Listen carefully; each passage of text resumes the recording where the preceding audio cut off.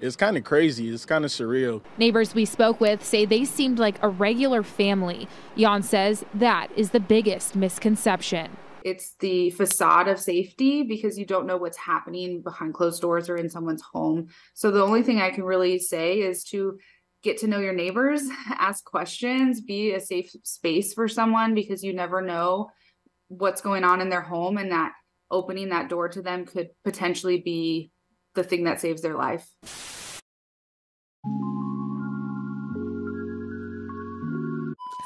Around 5:45 a.m. on January 17th, two men walked into the Buckeye police station, with one admitting to shooting his wife in what he called an act of self-defense.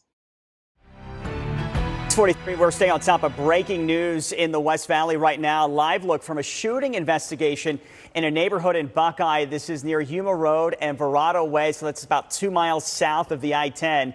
Police telling us at least one person was killed here. Right now, they are not looking for any suspects, so I can tell you that we are working to get more information on the victim and also to find out what exactly police know about the suspect, because you can see the crime scene tape is up there in this neighborhood, again, near Yuma Road and Verrado Way in Buckeye.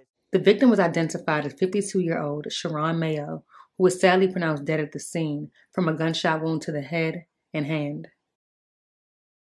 52-year-old Charon Mayo is described by family and friends as a mother of three who was kind, genuine, honest, intelligent, focused, and the type of person who will always look out for others. Charon was also a patient services supervisor at Sonara Quest Laboratories. She was also jokingly described as someone who never took any type of nonsense from anyone. Court documents revealed that Charon's husband, 54-year-old Herslin Robert Mayo, told police he and Charon had been arguing a few days prior to the murder and that it was getting worse. Charon said she wanted a divorce, but Herslin wanted to stay married. He told investigators that around 4:45 a.m. on the morning of the shooting, he noticed Charon's gun wasn't on her nightstand as usual. So as he was getting ready to leave, he asked her if she had a gun or a weapon for him. Herslin claimed Charon didn't respond and scooted over towards the edge of the bed. Herslin then alleges that as he was leaving the room, his wife reached toward the area between the box spring and the mattress for what he thought was a gun, so he fired his gun at her from the doorway across the room. However, investigators said Herslin's story does not line up with forensics. They claimed the blood splatter on his shirt was consistent with him being close to Charon when she was shot. They also said casings weren't found by the doorway, and it appeared that Charon was shot within a few feet of the shooter. She was also lying on her side under the sheets and comforter as if she was asleep or preparing to go to sleep. After the shooting, Herslin went to his son's house. Since he couldn't wake him up, he drove to his brother's house, where he successfully woke him up by ringing the doorbell. He then instructed his brother to come with him because he did something bad, and the two went to the police station around 5:45 a.m. That's when Herslin admitted to police that he shot his wife, who was still at the house. Officers then went to the home and found Charon dead and still lying in bed. We spoke with the victim's two sons who say she was a loving mother of three and had one grandchild. They're obviously still in shock and preferred not to speak with us on camera at this time. Person Robert Mayo, April 23rd, 1968.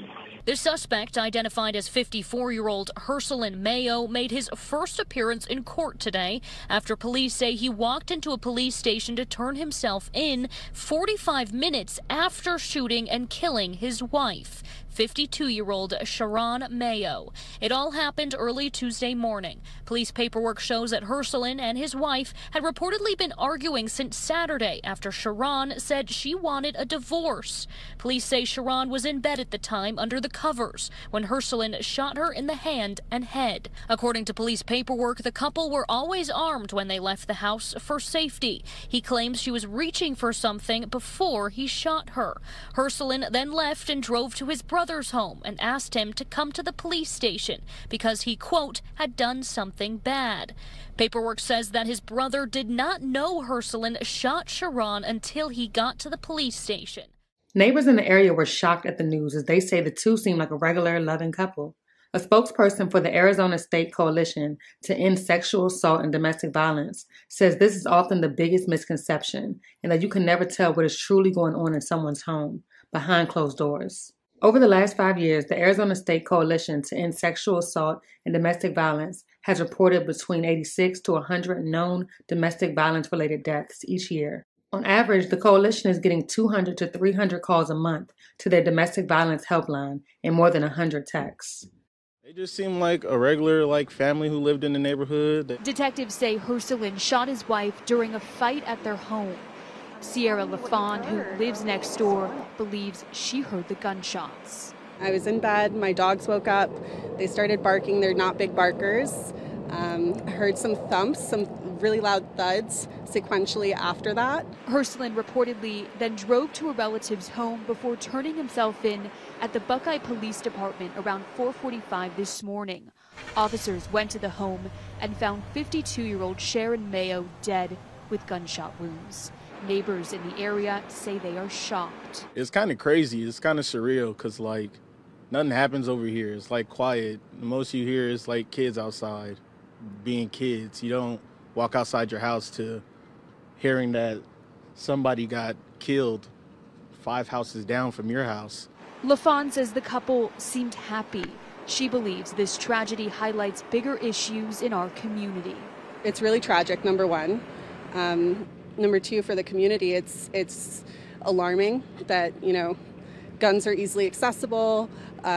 Rate of violence against women has increased. There's just inequities all around, and it's just really unfortunate that somebody lost their life.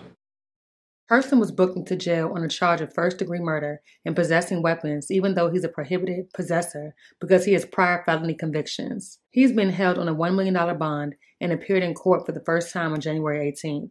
The case remains ongoing.